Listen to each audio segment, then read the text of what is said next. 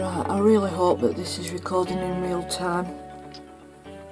Because I'm a complete numpty, I can't even find where to plug this in. Can't find an hole for it. And because of having to keep it plugged into the mains, because I'm terrified of the battery dying on me and losing, because I've done this so many times, I think I'm losing my mind. I accidentally flipped this mat thing that I'm using, a placemat, so it'll dry quicker, flipped it over into the paint, and, well, wrecked it, to say the least. I'm trying to speak up, I'm trying to aim my voice at the camera, but it is quite a way away from me.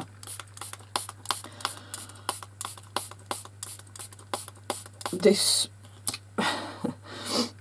is just doing my head in. I'm just going to have to do it the best way that I can. So, you never know. Sometimes things happen for a reason. Oh, I'm just sprinkling, there's still some white brush on there. But why I'm so desperate to get this done now is that Mick's having to go away for work again. Right when I'm going to need. So I'm trying to get this done.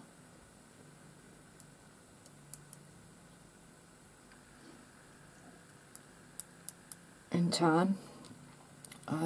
For him to sort it out before he goes, which is like in a few hours. I can't see me doing it, and I can't see him being back in time to, sorry, I can't see him back in time to do it for me. I'm sorry if I'm snivelly, but I've got the dreaded lurgy. It's not pleasant.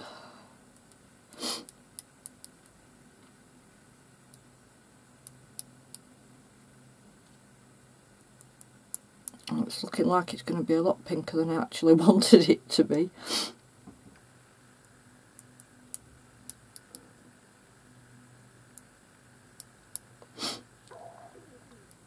Oh, well, now it is.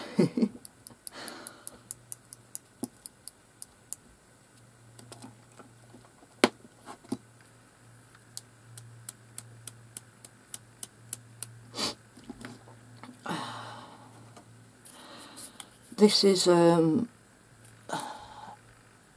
nasal medicator thing.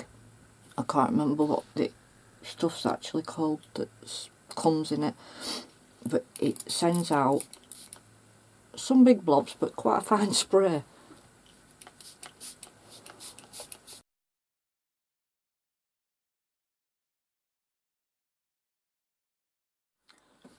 Right. I invented this a bit back. Well, invented it with these. I don't know, you know, if anybody else has done it. I'm not sure. I'm sure somebody must have done something similar. This moth, American Moon Moth. I really like them. Really like them. I've never seen a stamp with one, and even if I did, I don't know if I'd get it, because how many times can you use the same stamp, you know, when you just not a card maker or something. I just can't warrant it. So this butterfly here, I'm going to attempt again. I've done it successfully several times, but not successfully on camera. It's been a complete mix-up, because this is one of the things that I tried to do, stamp block, while Mick was away. So it's not very careful banging. move. It's a bit overkill as this block, but it'll have to do for now. So it's this one.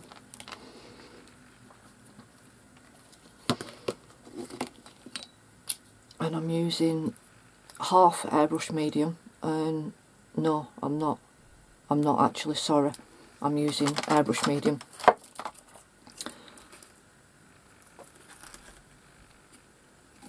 It's Liquitex airbrush medium.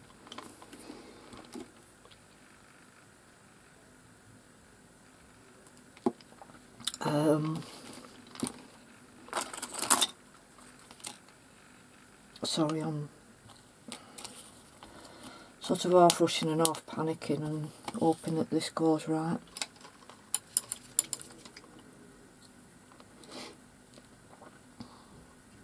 I'm basically just going to use the bit of paint that's left on me stick from doodling them out, and I'll do it on the mat actually because that'll be a lot easier.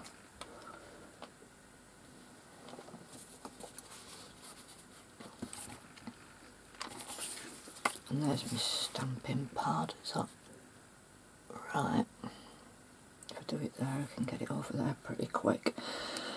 Right, you've got to do it pretty quick because you don't want it drying on your stamp obviously.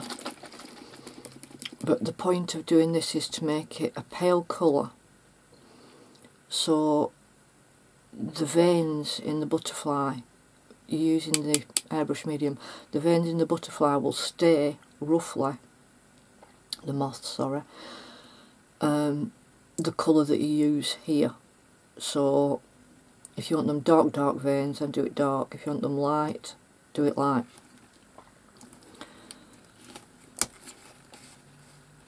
You can see to the side, can't you? So I'm just, good idea to shake it and fill it full of bubbles. Right.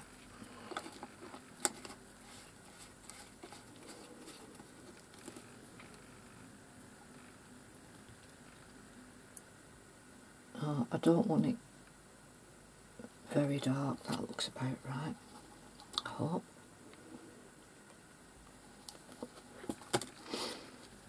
And you want to put it on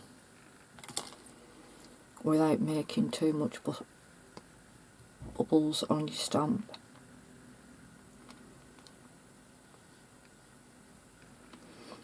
But this, it may be too pale.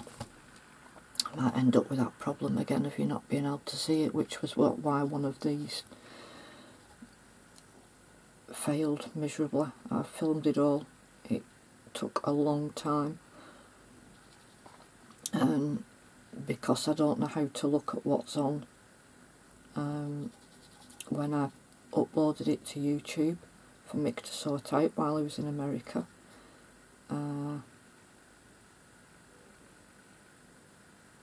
I realised I couldn't see a thing. So I've got quite a few of these hanging around. Please work.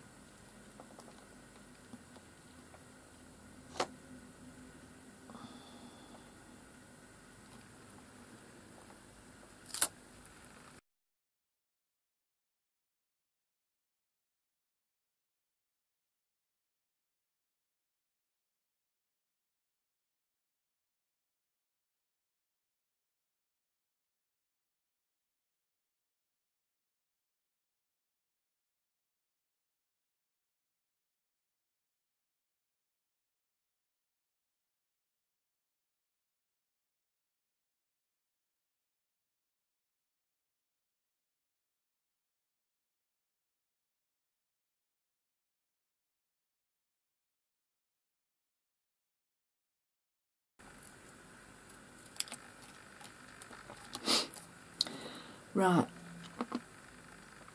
you need a bit to glue it onto.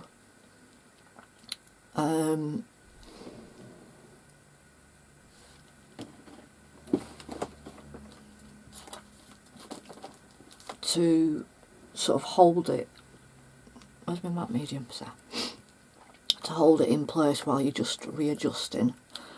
And you also need a bit for its head and its bottom, but you can't really sort them out until you've sorted out the position of the wings.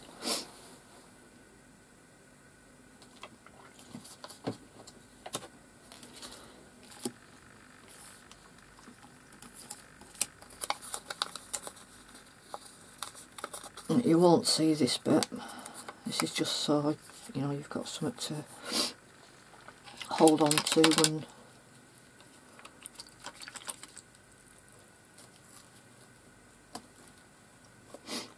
so it's not so difficult. Where's my tweezers? There we go.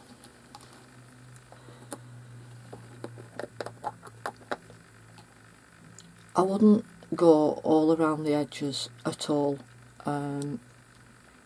You're going to be moving it around a bit, but where the top wing goes over the bottom, I wouldn't put glue there, because you'll want to shade underneath it a little bit, make it look more, you'll see what I mean.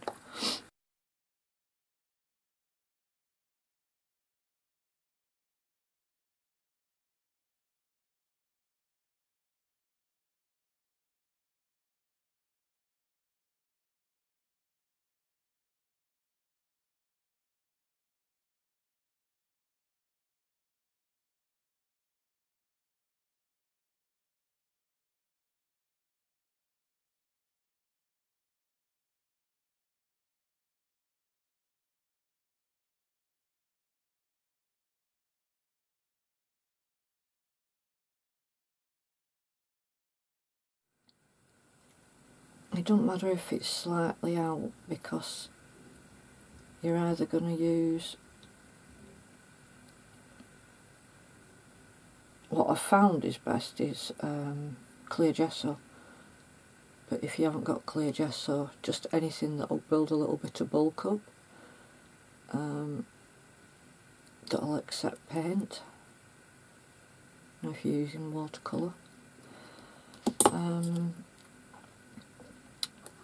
The moth is very furry around this bit. Have I got it right way around? I don't think I have. I think it's that way around. It needs trimming even more.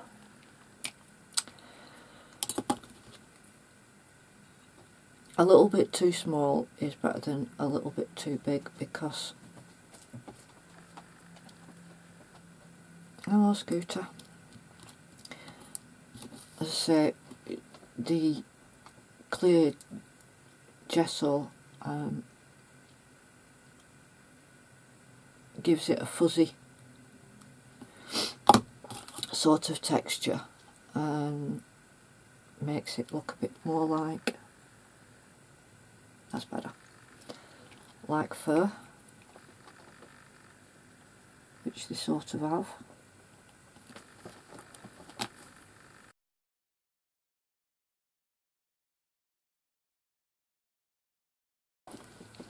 Fill that gap with some